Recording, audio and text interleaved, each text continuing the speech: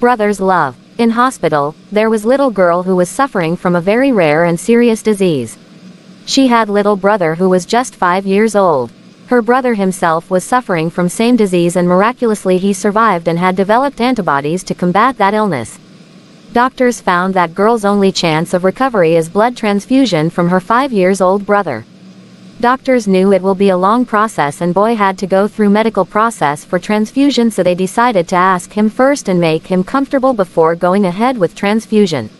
So a doctor went to little kid and asked him, if you give your blood to your sister then she will be healthy again. Are you willing to give your blood to your sister? Kid hesitated for a while and then said, yes, I will do it. If it will save her. After the transfusion process started, boy was lying next to her sister's bed smiling. Slowly his smile faded and he looked up to doctor and asked in trembling voice, will I die right away? Boy misunderstood doctors when they asked him about giving blood to his sister. Doctor looked at innocent boy and thought to himself, boy thought that he had to give all the blood to her sister and after that he will die, and yet he agreed to give blood to her and gave up his life for her. Doctor went to boy and cleared what he had misunderstood.